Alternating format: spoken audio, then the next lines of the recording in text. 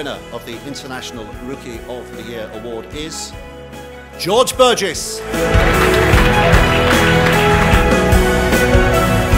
George, we all know the story now, but could you have imagined all those years ago when you left sunny Bradford that you were in for the adventure you're going to be in for?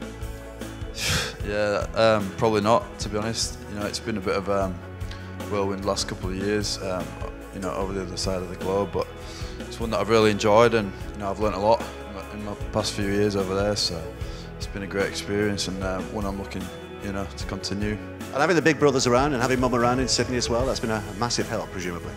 Yeah, mate, it's been great to have all the family together this year, and you know, it's probably been the reason why I've been more comfortable in Sydney, and it's been great. George, well done, and be careful with this because it is quite heavy. I'm going to let you pick that up with two hands. But George Burgess, ladies and gentlemen, the International Rookie of the Year. Ladies and gentlemen, the RLIF 2013 International Player of the Year is Sonny Bill Williams of New Zealand and the Sydney Roosters.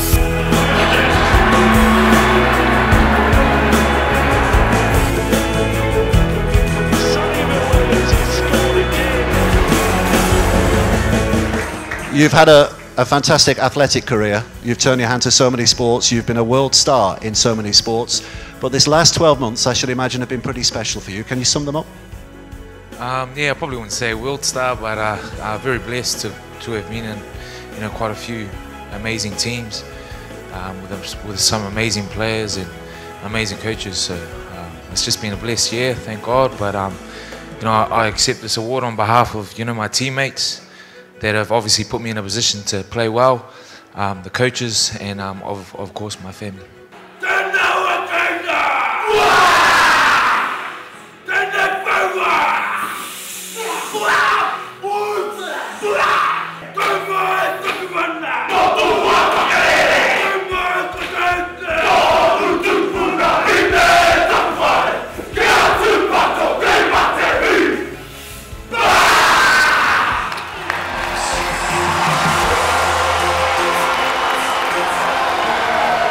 Wow, there have been some fantastic moments in this Rugby League World Cup, and that's one that is right up with them. Congratulations to Sonny Bill Williams, and well done to his New Zealand teammates.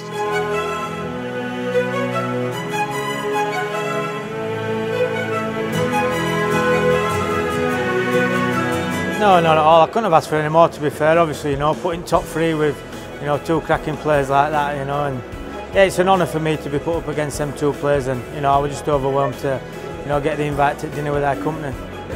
Definitely the best part of the night for myself. Just like I said after the game, that, you know, that's what I think I'll miss when I retire, is that feeling of you know, walking off the pitch knowing that you're giving your all, but knowing that the players respect you, you know that you've got your brother's respect, and that was definitely by far the best part of the night tonight for me.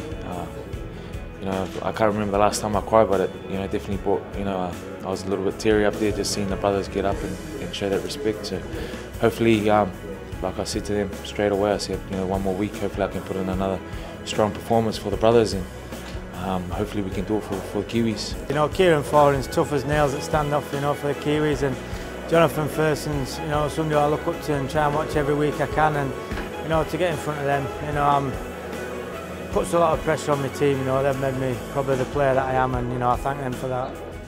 You know, I think that's why I was a little bit emotional at the end there, just knowing that, you know, you don't get a haka done to you from the brothers for no reason if they don't respect you. So, but you know, like I said before, straight afterwards, I said, you know, let's go boys, one more week. It's you know, it's game on this weekend. You know, we got something special that we can, you know, we can create something special, but we've got to show up, and I'm pretty sure, you know, well, I know that Australia will too.